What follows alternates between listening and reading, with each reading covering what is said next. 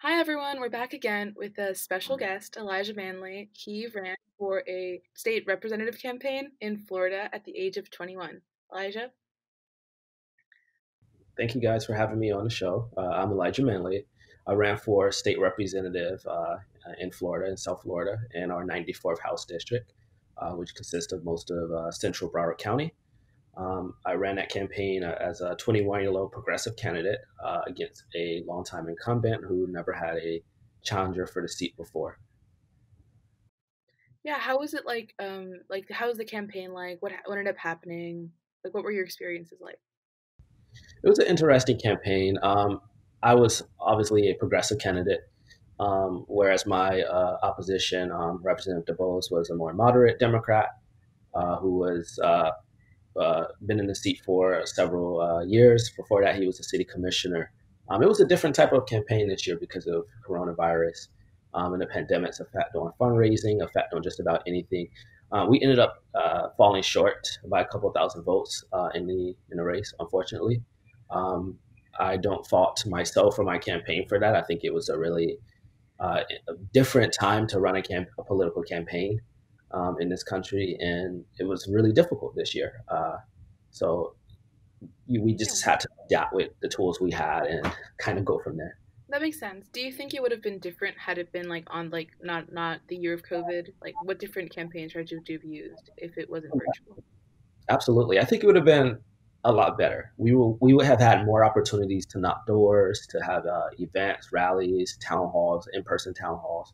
We kind of had to go completely virtual for the most part, and most of the voters in our district, most people who vote, the super voters here, are older voters who may not be technologically astute. So we kind of had to focus our efforts on reaching the people who use Facebook, running ads. To target people on Facebook, on Instagram, target young voters. I think if we did not see a global pandemic this year, we would have been able to do so much more. We would have been able to reach so many more voters, and we would have been able to raise a lot more money as well. Hmm. As we know, campaign finance is incredibly important, especially for progressive candidates who do not rely on money from corporations or super PACs. It was incredibly difficult. Most people were out of work. They could not afford to donate more than maybe $5 or $10 to the campaign. So that kind of had a big effect on us. Whereas our only tools were literally playing their game of sending mail and virtual campaigning, which no one really had any idea how to do going into this. Hmm. What do you think were like the main issues that you focused on throughout your campaign? I focused on infrastructure, which was incredibly important in our district. You all might have heard maybe on national or international news about Fort Lauderdale and our major water crisis, our water main breaks. So I focused on stuff like that, talking about how we could have sustainable development because we have a lot of high rises going up and not a lot of money going into fixing our underground water mains, ensuring that our infrastructure is up to par. Um, but I also talked about climate change, which a lot of people didn't think had a lot to do with our district, but it really did, because climate change is just sea level rising, which is important for South Florida. It's also everything. It's how we develop housing to who gets hit the worst by hurricanes every hurricane season. So I spoke a lot about that, including environmental policy, water quality. Water quality is incredibly important because South Florida, we receive our 8 million people receive our uh, water supply from the Biscayne Aquifer, which is threatened by fracking, by sea level rise, and saltwater intrusion. Everglades restoration, I focused on. But outside of those issues, I tried to tackle the issues that affected people the most this year, from healthcare, which was big. A lot of people's healthcare was tied to their employment. And a lot of people don't have healthcare anymore because they're not employed. But we also talked about the unemployment system in Florida, which we all know is incredibly, incredibly negligent and not functional. So I tied all of those issues into a central theme in the campaign that the government is not working for everyone, and that everyday people in our country and in our district, specifically here in South Florida, are hurting, and the government's nowhere to be found. The government's too busy bailing out rich people and airlines than they are focusing on getting people the tools that they need.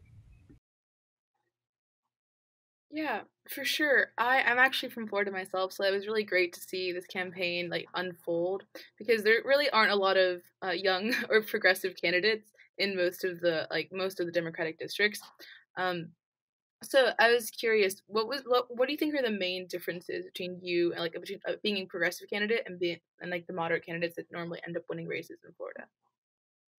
I think the biggest was definitely that I'm a young person, and that's not normal to see in politics.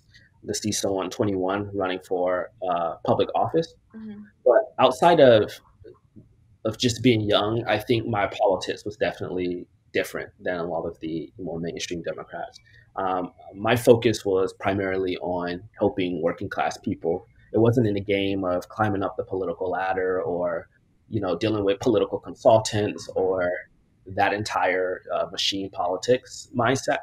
It was more of a focus on helping everyday people. So I think that was the big difference between me and most other people who were running for office during that time. I was incredibly young and enthusiastic.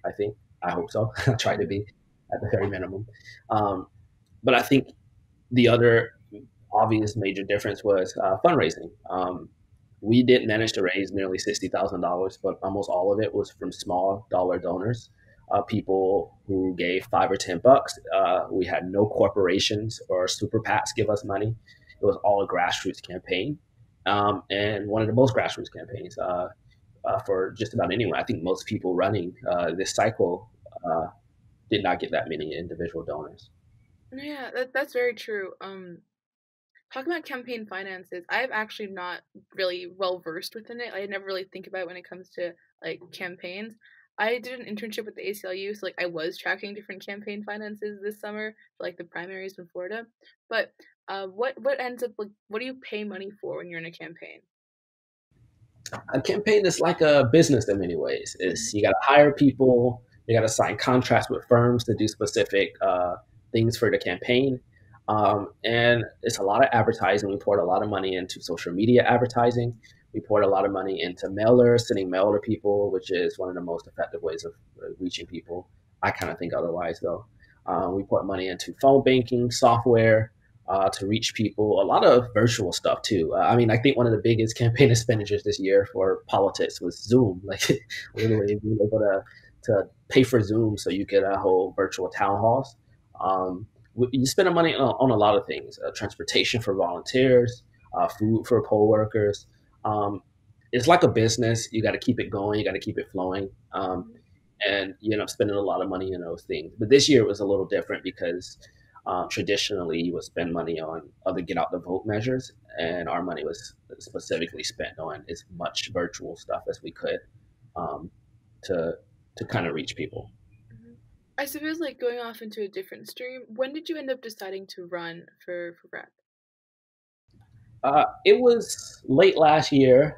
2019. I did not want to run for anything, to be honest. At that time, I just Mhm. wanted to relax. I was getting ready to turn 21, so it was going to be to me a big party year.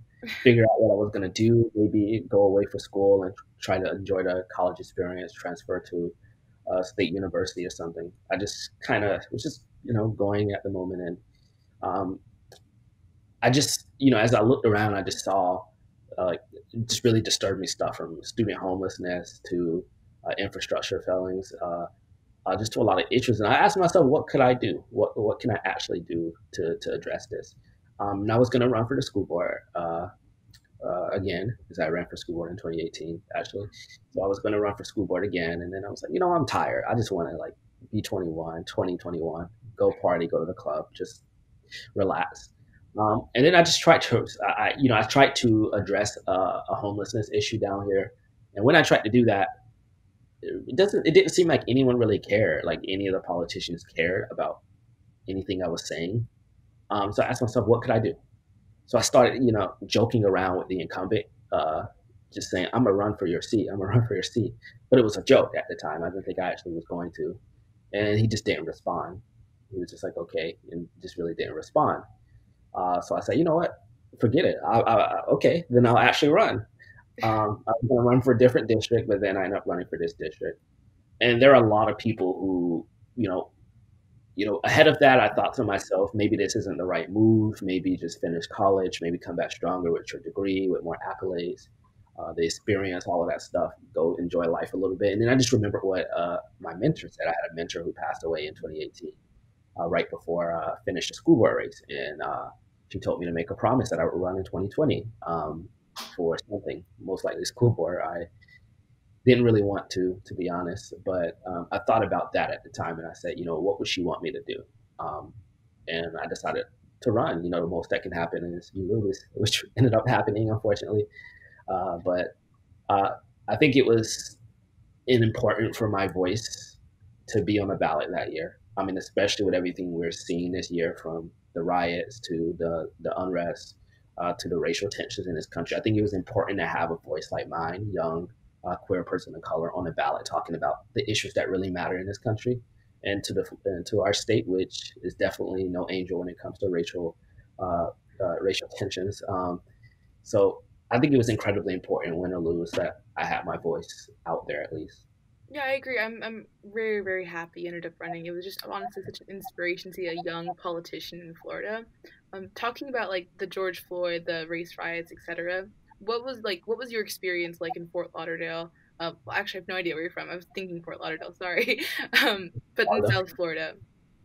Yes, absolutely. I'm from Fort Lauderdale too. Oh, okay. I'm from Fort Lauderdale. Okay, we're neighbors then. We're neighbors. Um, I mean, when it first happened, protests started occurring everywhere in the country, and we were looking around, and it was kind of calm in Fort Lauderdale at first, and then out of nowhere, protests started popping up everywhere throughout Broward. There was a major protest in downtown Fort Lauderdale that made headlines. I was at the protest. I got tear gassed really badly. Had the worst headache of my lifetime that night. Um, I was at that protest. It was actually a really peaceful protest that I think the organizers did a really good job conducting. And of course, the cops at the end kind of escalated tensions at the end of the protest, and I got tear gas. A lot of my friends did, but I saw a lot of first time protesters, like first time people who never, because I'm involved with the Black Lives Matter Alliance here in Broward. So I saw a lot of like first time people who really came out of the woodworks and were active. Um, and it was just thousands of people, and there were every day there were protests in different places in the county. But the one in Fort Lauderdale was a little different. I mean, there was a person there who got shot with like a rubber bullet in her head. So we got to see some really bad things, and we really got to see tensions grow. There was a curfew. They were arresting people. If you were out past the curfew, you couldn't protest. I mean, it was really different. And I've been to a lot of protests myself. I mean, I was at the J20 protest in DC that kind of turned into a riot after Trump was elected. Um, and this was different because there's a lot of raw emotion and anger, and it wasn't to some like abstract things such as a Trump election or anything. It was really focused on tangible things like everything from defunding the police to, look, this is what they're doing in Broward County to people. These are the people they killed in Broward County. These are the families who no longer have their son and daughters. Yeah, no, I agree. I think that. Do you think that Fort Lauderdale was treated differently than other places in Florida? Because I remember going to like protests, say in like Parkland, and it was very, very different than environment in Fort Lauderdale or like Coral Gables or even like down south, like further down in Miami. Yeah, it was treated a lot different. I think the cops were more prone to attacking the protesters there because they were mostly people of color. There were a lot of white people there too. It was a really beautiful protest because it was really diverse. There were a lot of people of color there. There were a lot of people from the surrounding neighborhoods who never were mobilized ever to Mm-hmm. participate in anything that were there. And I know the cops didn't really like that a lot. And they tried to frame it as they were rioting and because a window got smashed or something, but I just highly doubt that, because the protest I was in and I was a marshal for, because I was actually a marshal in that protest, was really peaceful. It was really it gave space for people to really talk about their emotions, to connect with other people, and to really address their trauma. and there's not a lot of spaces for people. So you saw people screaming and yelling, but that wasn't screaming and yelling in a violent way or anything. There was people getting out anger that they really had because someone else had been killed, and this goes on every day, and police don't go to jail for it. Of course, that sounds it was awful. Honestly, like, near the end, it was really violent. I remember it being just a lot. But I'm curious because I struggled with this decision myself. What made you decide to go out and protest as opposed to like staying home because COVID is obviously still a risk, especially in Florida? My campaign office was actually a couple blocks from where the protest was going to happen. So at first I didn't want to go. I'm like, they're gonna tear gas us, and I don't know, and I don't want it to turn into a riot and everything. Even though I've been to like so many other like protests, um, but then I thought to myself, everyone I know is going, is right down the street, and like this is like the most I could be doing right now outside of like running. This is the most I could be doing, like at a protest, marshaling, helping out, and making my voice heard. So I decided to go out, and it turned out to be a really really big protest. Lots of people there. It was tiring. We marched all the way to the police department and back. Um, but I saw I got it's a lot of space. I got to connect with people who just I never knew before, but they were out for the same reasons. They might have got tear gas their first protest, Hmm. um, and you get to see the human element of it too. Like people just really like their inner emotions about something really hurtful that happened, and there's no other place you can really do that. Like you can't do that at work. You can't do that at school too much. So people were in a space with other people who felt the same way, and they were able to talk that out, and get it out in their own way, without hurting anyone else. And to me, that was healthy, regardless of what anyone tries to say or what the president tries to say. It was really healthy. Yeah, I suppose like some things just matter more than the risk of the disease, which I completely understand. Like I made the same decision at the same time. Do you think that Florida organized or like the last time I've seen South Florida organized so much in like terms of protests and marches was after the Marjorie Stoneman Douglas shooting? Do you think it happened in a similar vein, or was there like different forms of organizing that happened here than before? I think it was different types of organizing. Like I think after Stoneman Douglas, it was a lot more. I don't. I can't even find the words for it. I mean, it was an important thing, March for Our Lives, and it talked about important things. But this was less political and more like personal. I would say this was, of course, there were political aims we were all aiming for. There were things we of course wanted to talk about, like defunding police, how we're training, how police officers are trained, the criminal justice system. But to me, this was a little bit different. This was real. This was really real. Like I'm not saying March for Our Lives was fake or anything. It's just there were elements of it I think were just a lot different from what like I would expect. Yeah, Plus, like the media, like how the media kind of handled this was different. Like this was all rioting and looting, whereas with March for Our Lives, it's more of these kids are brave, and they're talking about what happened, and the shootings and the guns and all of this and the violence. But this was violent to the media. Although this was just normal and healthy, in my mhm. opinion.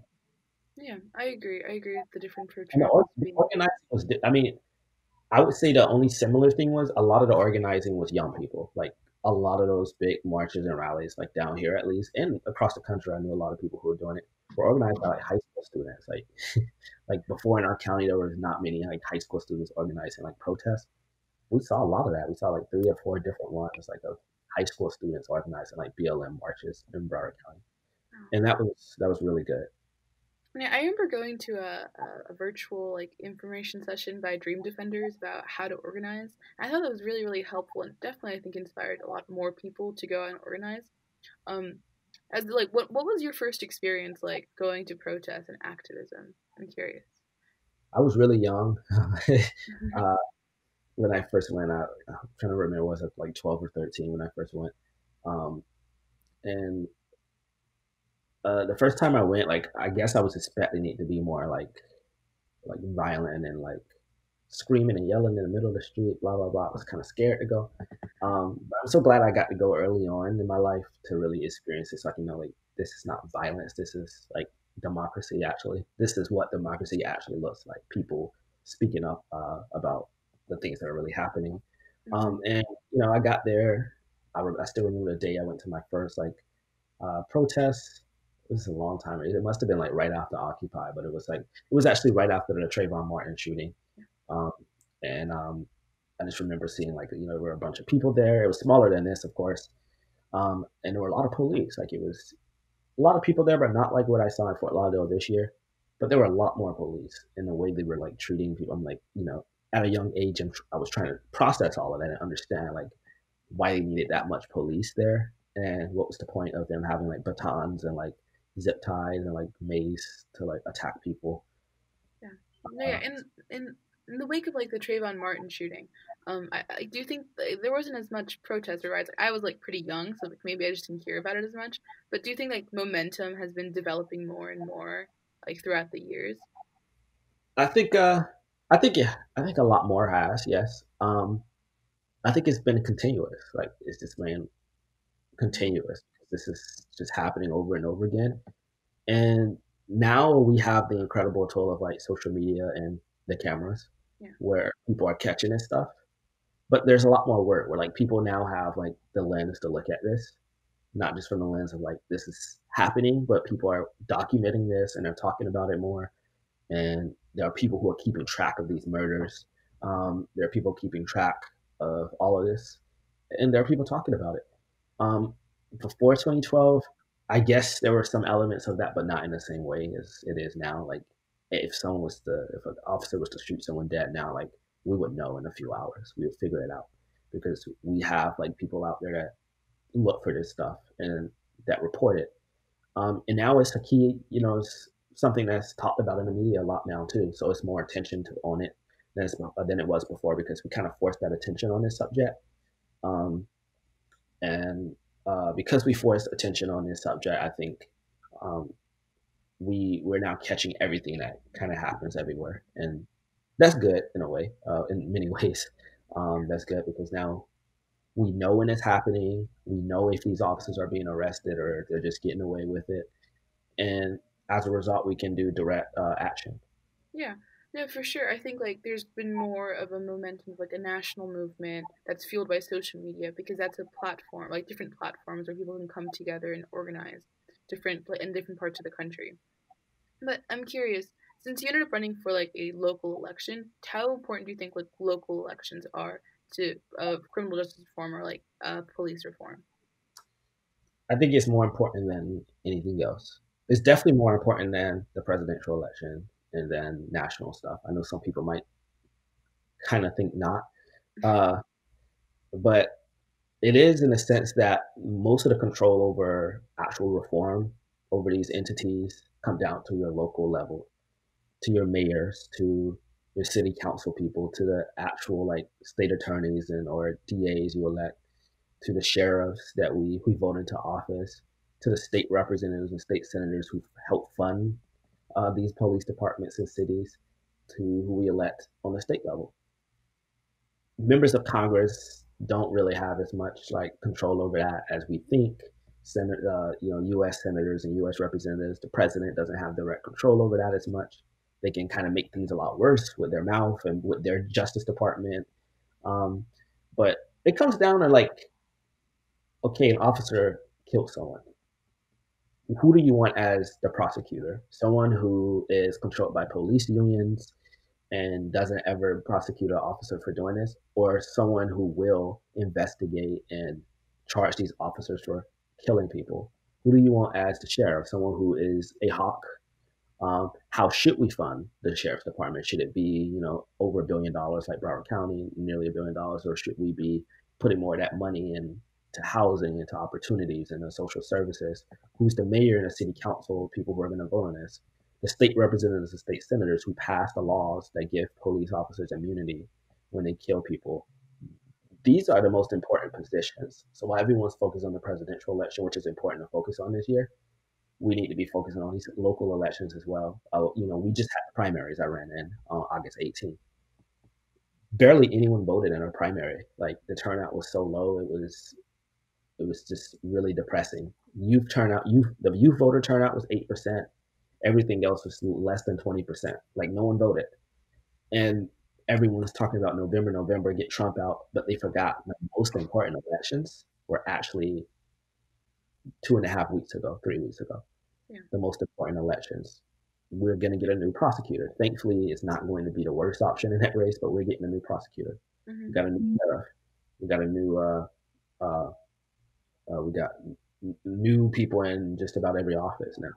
We got new state reps and new state senators. Some of the choices were not good, Hmm. but people got to remember that these local elections actually determine how we live our everyday lives, and they actually have more power over us. So our action should be to change that before we try to change what's happening nationally, because that's the whole cookie. Like we can't eat that whole cookie ourselves by ourselves. Yeah, I focused a lot on like down ballot elections, like sheriffs, state supervisor of elections, state attorneys, etc.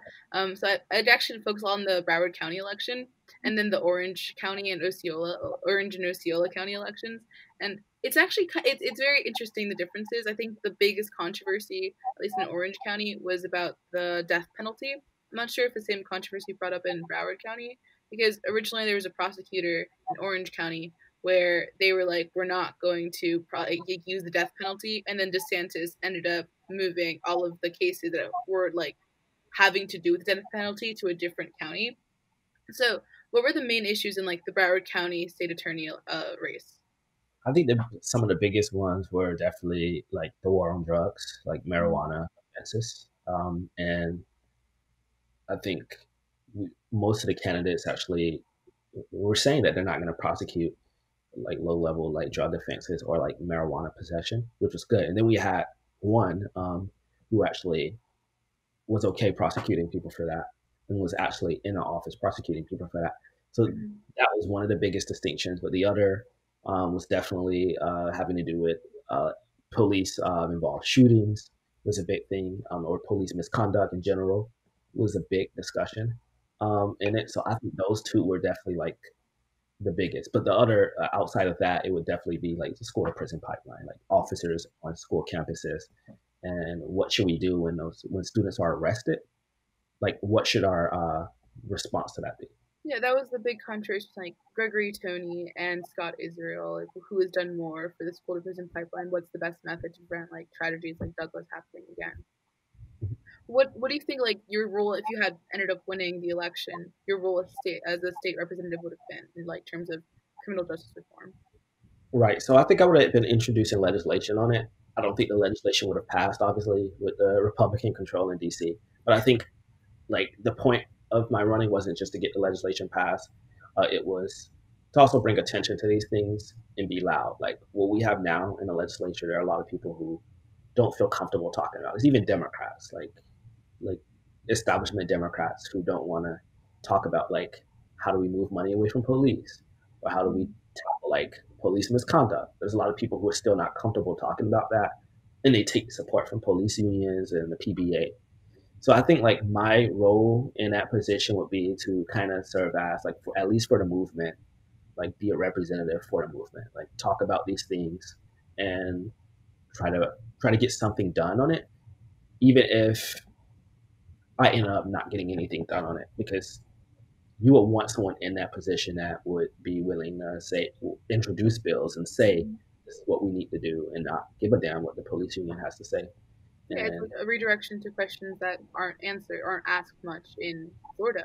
That I makes sense. think my other role in the position would be like outside of the legislature, like unifying people, like and holding like the municipal governments to account, like making sure like our cities, if officers are having or doing things that are disgusting and engaging in misconduct, then I think it would be incredibly important for me as a representative to call up the mayor and the commissioners and say, hey, this just happened in this district in your city.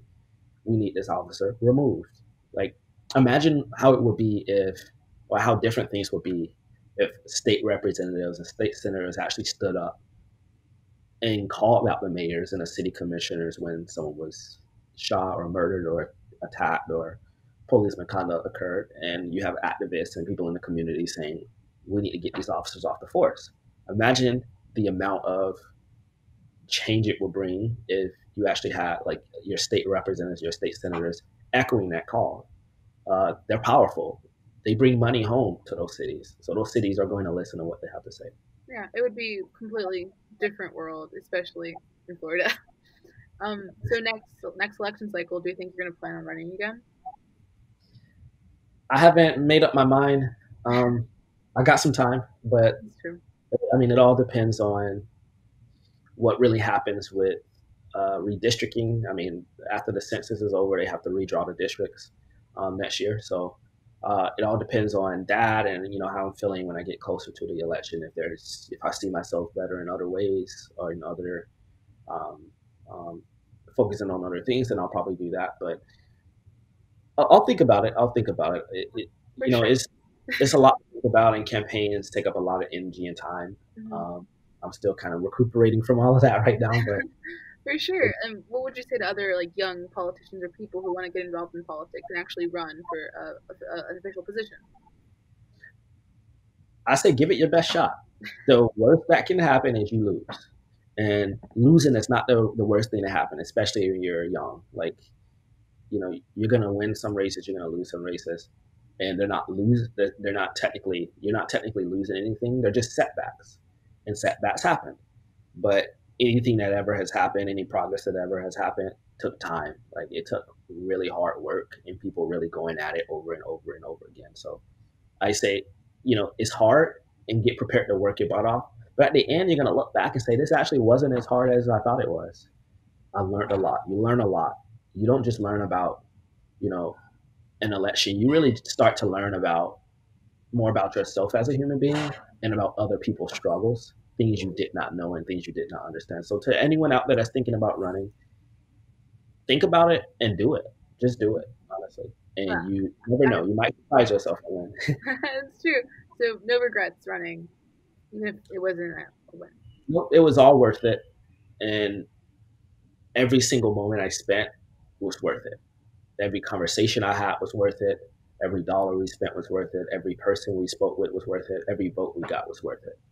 It's amazing. Well, thank you so much, Elijah, for coming on this podcast. We really, really appreciate it. You're an absolutely amazing figure in Florida and I'm sure in the nation. Thank you so much. I appreciate it. Thank you.